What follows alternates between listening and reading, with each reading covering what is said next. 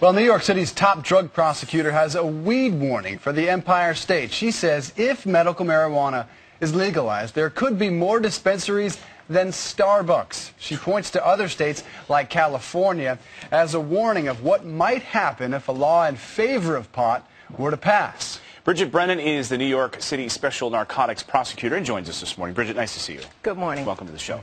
What do you think the biggest problem with this, legalizing marijuana and opening these dispensaries, is? Well, I think the number one problem is that marijuana has not been proven to be an effective medicine, so that it's not been authorized by the FDA, and all the scientific support just isn't there. It's being marketed, lobbied as medical marijuana.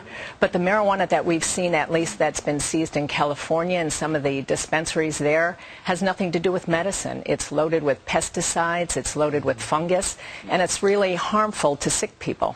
Now, I've seen what happened in Colorado personally, and pot is everywhere in the state of Colorado, and it's not being used, as you pointed out, strictly for medicinal purposes. But there are people that suffer from glaucoma, from AIDS, from cancer, that do need this. So are you against legalizing marijuana in all cases?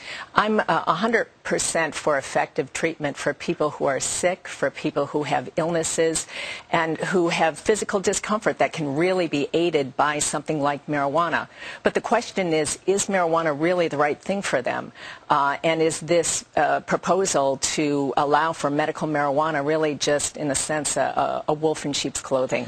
So having these dispensaries, I mean, that just blows my mind, right? You could go there and just like get a bag of chips, you know, like Andy Capp's hot fries or a soda, and you'd have these medical marijuana dispensaries. Do you see crime related to this? Oh, absolutely. As a matter of fact, in L.A. on Thursday, there were 2 homicides in 2 of the medical marijuana dispensaries there. That's 2 homicides 5 hours apart in L.A. What happened? Well, the L.A. Police Department is still investigating. They're not sure what happened, but there are some suggestions that they may be gang-related robberies, that there may be some kind of cartel involvement. Because remember, when they've gone in and looked at the marijuana that's seized there, much of it is coming from Mexico. It's not legally grown marijuana. It's the same pot that's out on the street. And California recently closed 437 dispensaries, so clearly there is not something, they did not quite figure out how to implement this policy. And you're out to stop the bill in New York. Thank you for being here this morning. Thank you so much.